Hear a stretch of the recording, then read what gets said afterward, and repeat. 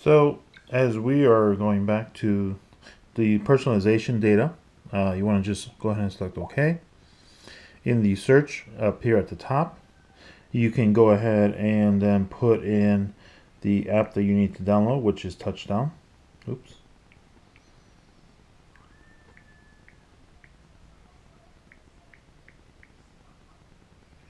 Once you select it on Touchdown, there are actually two different apps that you need to download. One is here, which is called Touchdown for smartphones. You may have an additional option which may call right down here where it says Touchdown HD.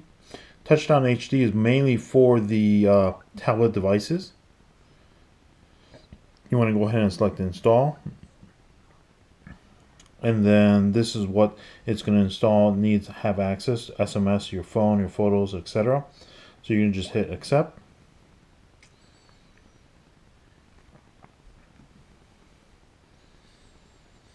And then now, as you can see, it's actually downloading. It's installing right now as you speak. You can scroll down from the top with your finger and you can see installing Touchdown HD.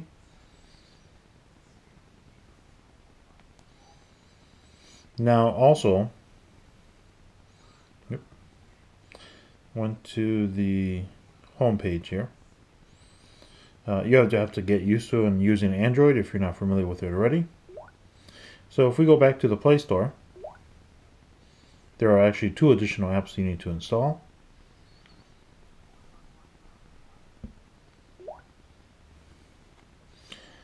Same procedure, select on the search. This time we're going to go ahead and download Mobile Iron. Oops, one letter too much. You want to select on the Mobile at Work option. Here it is, and basically what you want to do is want to select Install. It's going to go ahead and install and needs access to the following, which is normal for any other application. Sometimes there'll be some, sometimes there won't be any. So we're going to select Accept. As you can see, that one's installing already right now. And then the final app you actually do need to install would be the Touchdown again, but it's going to be the Touchdown Exchange Key. And then this app here is actually $20, $19.99. You would actually need to purchase this on your own. Then you can actually get it reimbursed later on through your expense report. As long as you should receive an email in your Google account once you purchased it, and then once it's purchased, it will you can actually print out that email or copy that email and paste it into your expense report so that it shows validation that you have purchased it. So we're not going to purchase the app right now, but normally you would need to. This is just a test device that we're testing. So here at the Mobile at Work, you want to open the application. The instructions you're provided that pretty much will be the same process. It might be different from various device to device.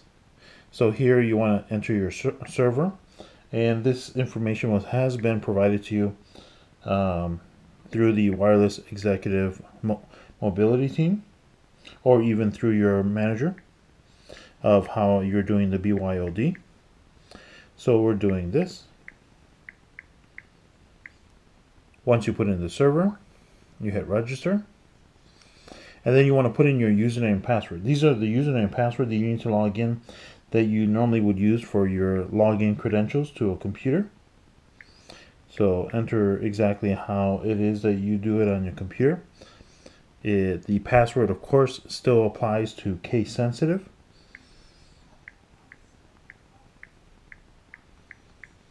And then you select next.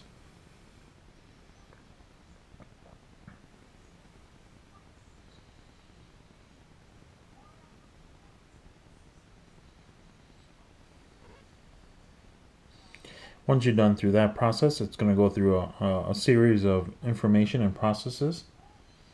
So here we're going to do a device configuration. So as you know, it says Mobile at Work admin has provided an update for your device. Please follow the setup instructions as appear. This may follow through the same documentation that has been provided to you through the BYOD. once you activate. But understand that once you're installing this on your personal device, you may see some additional changes from what you normally would have on your device. But here are the main points. Right here it basically says disable cameras, prevent use of all device cameras, disable features in keyguard, prevents use of some features in keyguard. So you might be able to do a swipe key, you might not, you might just have to type the letters out and so forth. It would also need to require encryption on the device. So in case it's ever lost, it's going to be hard to decrypt to retrieve any of the information that is company information on the device, as well as your device. And then other several series of events here. Also, there's password rules too. So if you wanted to unlock the device, you cannot leave it as never and then it will never go to sleep. You'll actually require a password. So we'll go ahead and activate. It's going to go through the privacy policy information. And this is the privacy policy through your company. Once it's gone through that process, then it's going to ask you for a configuration update, which requires a password to be put on the device. It's not going to be a simple password. It's 1, 2, 3, 4. Here we have high security as a password. So this password here, you can actually put alphanumeric if you like.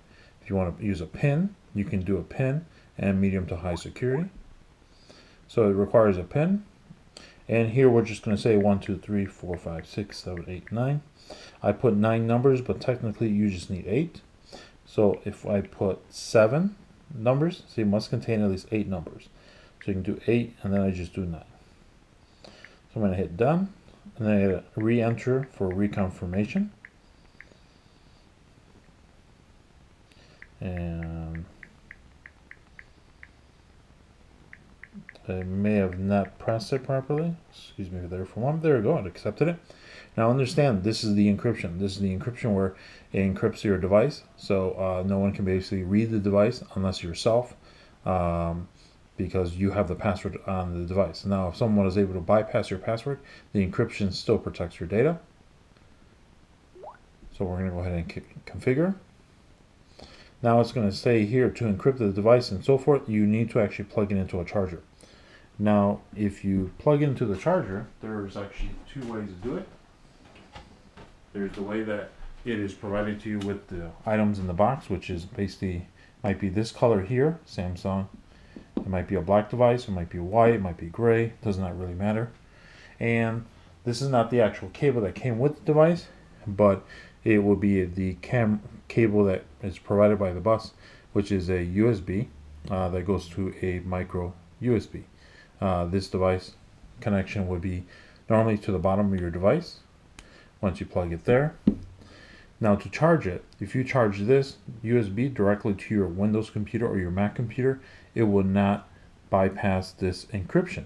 So here we are required to enter a password. As you can see here, encrypt data device will still be grayed out.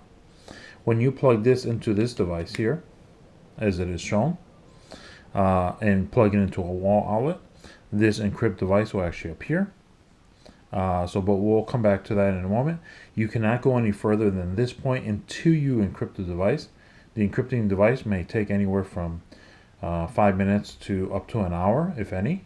And that is everything, all data related on the actual device itself.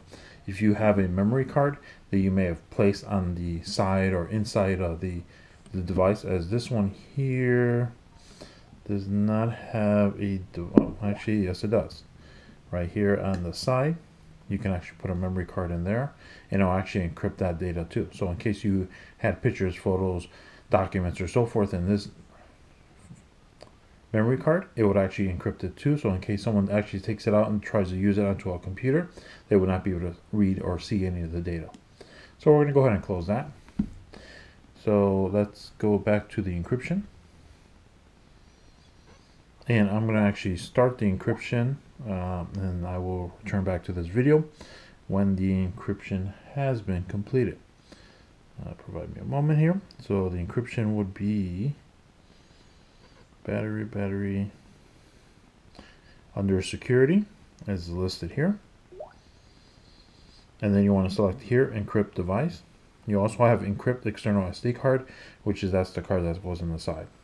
It might be on this side, it might be on this side, or it might be internally to the device.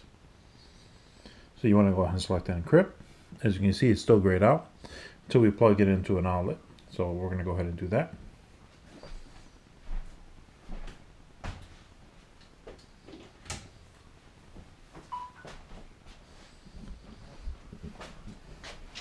As you can see, this is the device. Now you have the option where it says Encrypt Device. It doesn't say plug in charger, so let me unplug it for a quick moment. And as you can see, it says plug in charger. And then you want to go ahead and put this in again. It disappears, so now you want to encrypt the device. Then it reconfirms, are you sure you want to encrypt the device? So you're going to enter your password. Whatever your password is, doesn't technically have to be the password I'm using.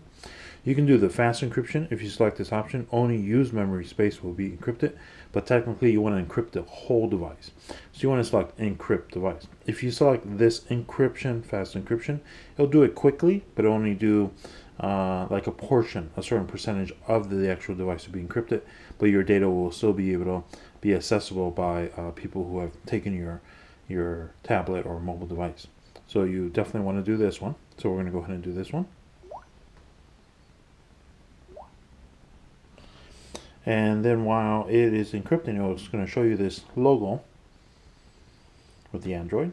It's going to reboot automatically. So if you did have applications running, it actually goes to like a safe mode process.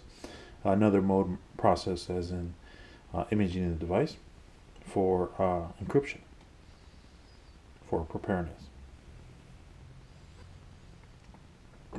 Now, the reason why that you need to have it charged, fully charged, is basically the encryption does require to have a full battery because it will take some time for it to actually encrypt the device. So I'm going to go ahead and I've gone ahead and unplugged it from the wall. Technically, you do not need to do that. Leave it plugged in at all times. As you can see, it's going through kind of quick.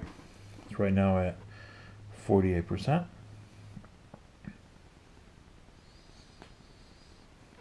56.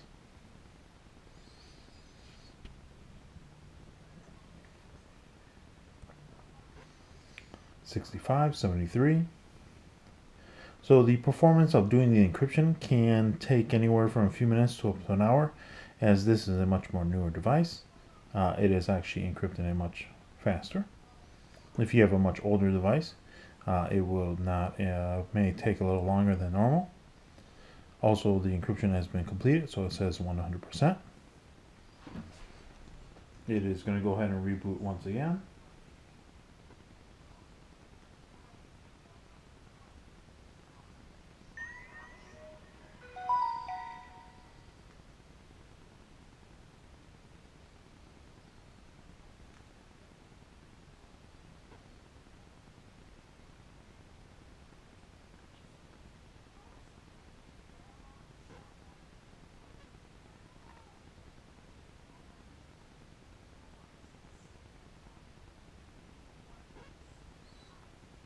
Once it has been completed, you will actually notice that the screen comes up. You can actually go ahead and unplug your cord.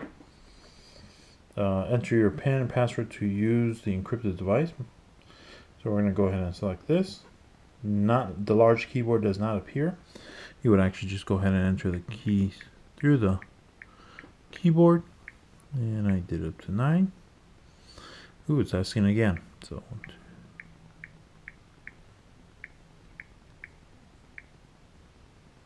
okay, so I went ahead and accepted that password. This is the encryption logo you're going to normally see.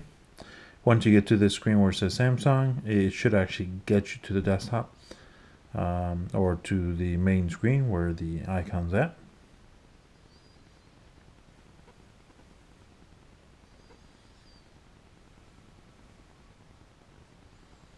There we go.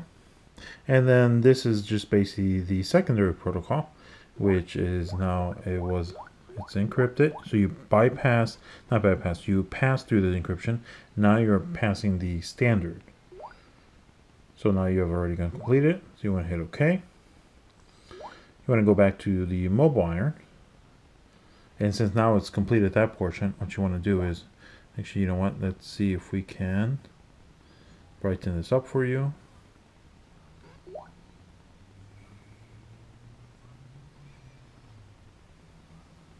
There you go. So you want to go ahead back to the mobile at work.